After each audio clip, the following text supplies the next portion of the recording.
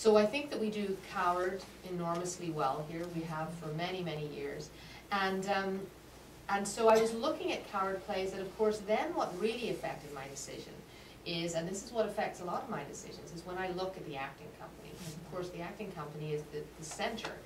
And I started to look and I went, you know, we have the perfect cast for Present Laughter.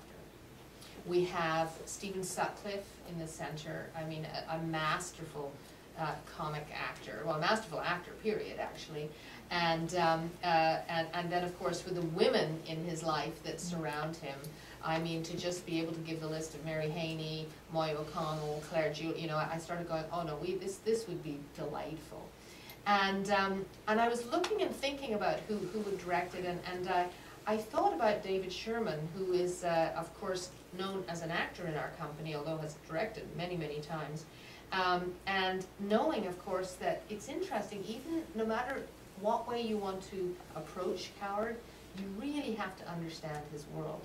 And David is a veteran of Coward. Like, he really, you know, he's been in at least, I think, 7 Coward plays, and knows, I know certainly when I directed Brief Encounters, the Coward one acts that I did, I was so pleased that he was in it, because he could always answer any question that I had about the world.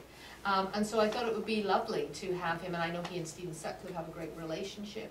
And so I asked him, and he was thrilled to take on the directorial helm. And having just seen the first preview today, I'm very happy with what we have up there, which of course now is playing through in the previews. And I mean, of course, it's Coward, it's delightful, it's witty, it's funny, but the other thing, again, that I love about this piece is it's actually kind of about a family. I know it's about an actor, and I know it's about life in the theater, all of that, but really, I think many of us in the theater end up having a kind of inadvertent family, because you end up working with people and you work with them over again, and you know, you can bicker madly and still love each other at the end of the day, all of that.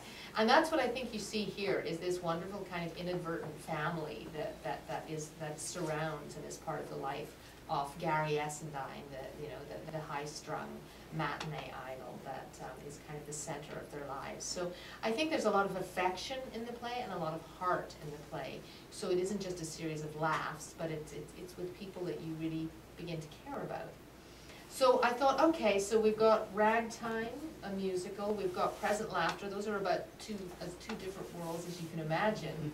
And so I thought, well then, okay, what do we balance that with?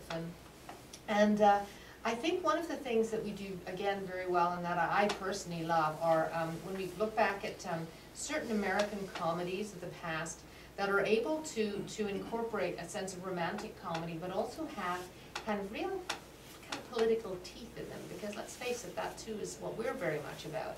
I think of Born Yesterday, for example, as a very successful example of that, and certainly a very successful production for us.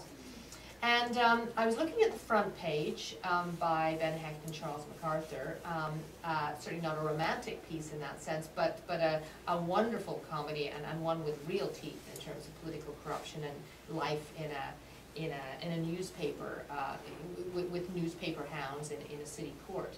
And I was looking at it, and then I thought, well, I'm not sure, and we've done it before, and are we really ready?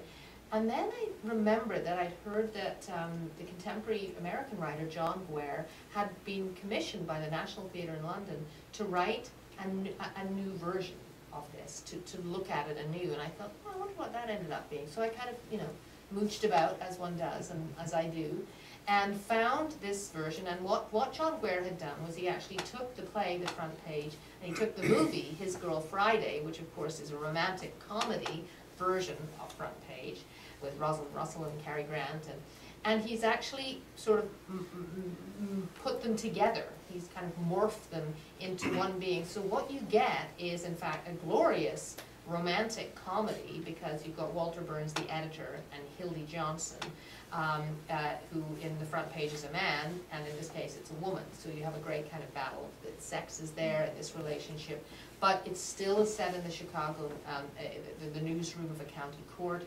You're still looking at very funny but very pointed political corruption, the whole notion of newsmen and newswomen and how they work. So again, I think he's captured the best of these two worlds, and then but created are really, again, a new way, a new approach to this material.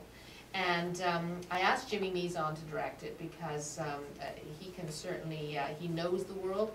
And again, it's one of those pieces where you'll see many, many people on stage all the time recreating being in the world.